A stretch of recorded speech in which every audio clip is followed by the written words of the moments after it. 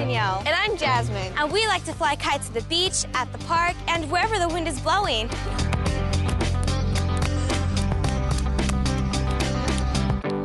Okay, let's go. All right, let's get this kite put together. I like to fly sport kites, which fly without a tail, and most importantly, use 2 strings instead of 1, which allows me to do precise tricks like these.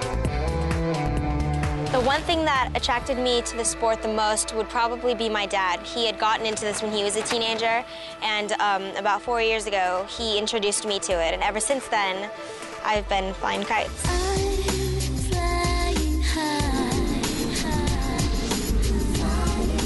There are even sport kite competitions with 2 major categories. First is ballet. Not that kind of ballet. Oh. Kite ballet is an artistic kite routine or series of maneuvers that are set to music, like a dance routine. The second type of competition flying is precision flying, where I am judged by how precise I can get my kite to do specific moves like the figure 8 or the square. In just a few days, I'm competing in a big sport kite competition on the beach. All right, who's the next competitor? I've been practicing hard, and I've noticed that not all kites are created equally.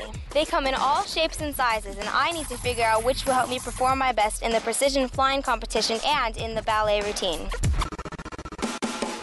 These here are my top 3 contenders, and as you can see, they all kind of have the same hang glider-like design. And they probably have about the same surface area, but the big difference is the shape. Yeah, this one looks the tallest and the skinniest. This one down here looks the shortest and the widest, and this one looks somewhat in between those 2. I wonder how the kite's shape will affect the way it performs in the sky. We'll be trying out 3 tough maneuvers. The first is the figure 8. The kite flies like this. The second is the square. The kite flies like this. And the third is the cascade, which kind of looks like this.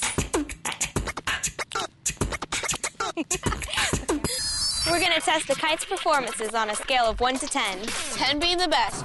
Kite number 1, tall and narrow. Kite doesn't fly well.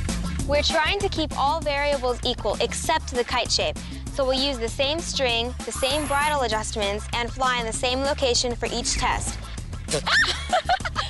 That way.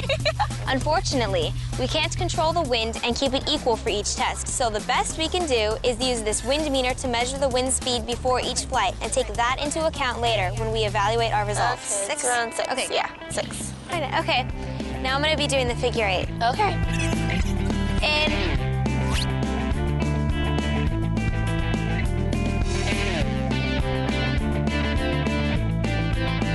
Out. I think I would rate that a 9. Yeah. Sounds good to me. Next up, we tried the square. Flying higher than God in my dreams. Out. Wow, that was really nice. Thank you. I think I would rate that one 8. The tall and narrow kite scored well on both precision moves, so our next test was on the ballet move called the cascade. Okay, ready? Ready. Here we go.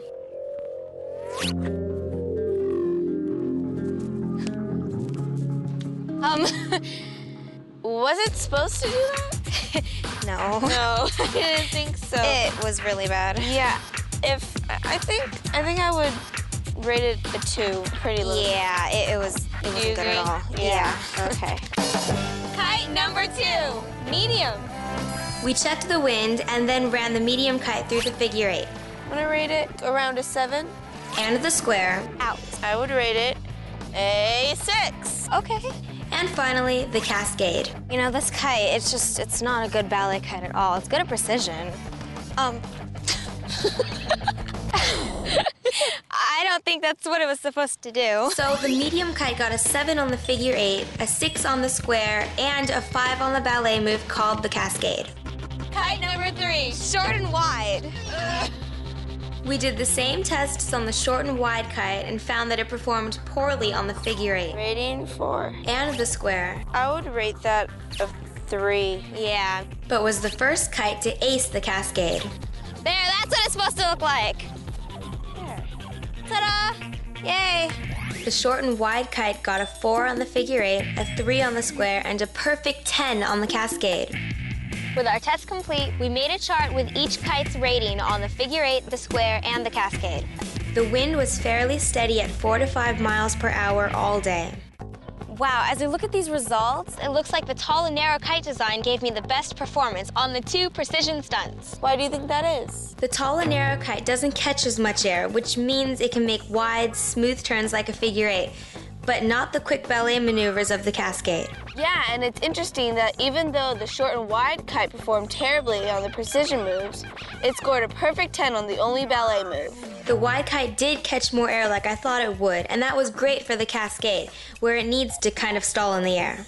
So the shape of the kite affects the way the wind flows by it. And that affects the way the air lifts the kite. Yeah, and we want the wind to push our kite in a way that would give us a good performance. So, I think I'll use the tall and narrow kite in the precision competition and the short and wide kite for my ballet routine. And you know what? Now it's time for me to put my money where my mouth is. Or your kite where the wind is. I can't believe you just said that. Oh, let's go. This is the annual Seal Beach Sport Kite Competition. Later, I'll use my short and wide kite in the ballet competition. But first, I'm competing with my tall and narrow kite in the precision competition. Okay, it's time for the precision competition to begin. Who's first?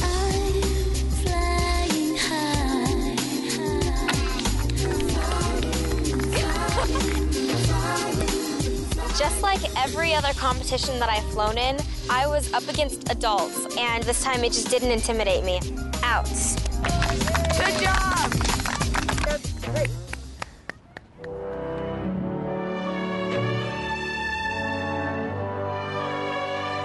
The music that I flew to for my ballet routine was the soundtrack from Titanic, and I think one of the main reasons why I chose that piece of music was because of all the dramatic points that it had, and I know for all those points, I can put in some type of figure to go along with the music.